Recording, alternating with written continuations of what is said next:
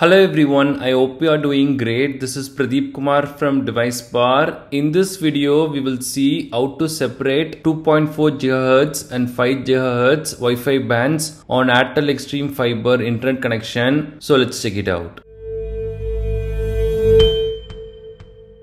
The user interface for doing all this might change in the future. If that happens, please let us know in the comments. We will share the updated steps for this. So what exactly are these 2.4 and 5 GHz numbers? This is a frequency measurement that is used to transmit internet to the Wi-Fi connected devices. In simple term, one is good for speed and one is good for range. I will explain this in detail on another video, but in short, if we have 2.4 GHz connection, then we will get more range but lower speed, and if we have 5 GHz connection, then we will get good speed but shorter range. Depending on this, we can assign our smart TV, gaming console, washing machine, smartphone, etc. To do this, we have to open a web browser on our mobile or desktop and go to this IP address, this one, and we have to enter our username and password here. All these details can be found at the backside of our physical Airtel router. They will have one sticker. There we can find the IP address, username and password. So we just have to enter that and log in,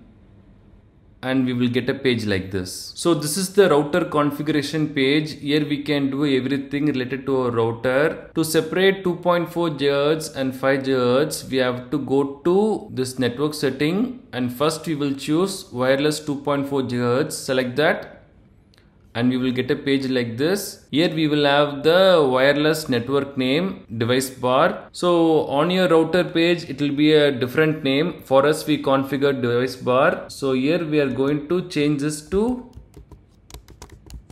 DeviceBAR 2.4 GHz. So this is the wireless 2.4 GHz option. So we are going to do like this and choose apply.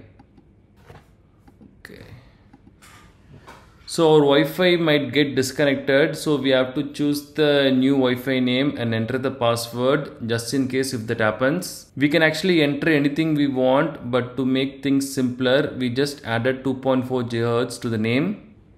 So yeah, now we have to choose the new Wi-Fi name.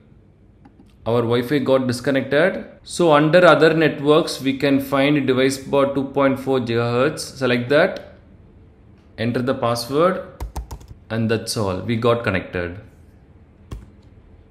So yeah, that's all. So similarly, we can go to network setting and choose wireless 5 GHz option here. Select that, and we will get this page, and we have wireless network name as DeviceBAR, and here we will just add 5 GHz. So we can add any name we want. So just to differentiate, I have added 2.4 to that one and 5 to this one. So we just have to apply.